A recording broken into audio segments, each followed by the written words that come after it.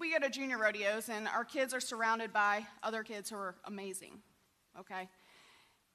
And they just want to be good.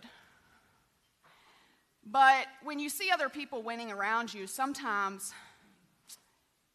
it can like kind of put a damper on things, because you walk into the room and you're like, I felt really good until just now, because someone else is winning more than I am, right? They're doing so much better than I am.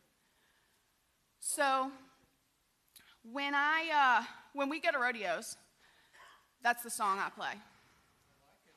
Okay? Because I want them to know, no matter what, they're going to win.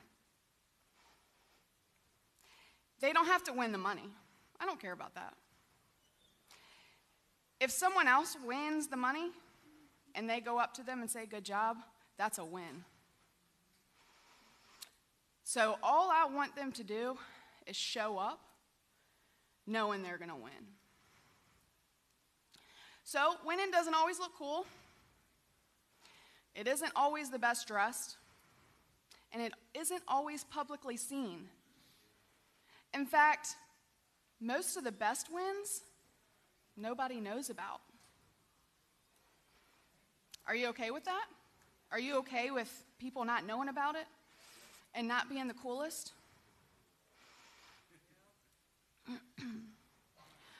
Winning can mean just making a call to a seller or a lender or showing up in person, especially for introverts. And winning is something different for everyone, right? So a big win for somebody, this is a win for me. Oh my gosh, can you believe I'm up here speaking to this amazing room? How crazy. It's called mindset. I know that no matter what, when I start my day, I'm going to win.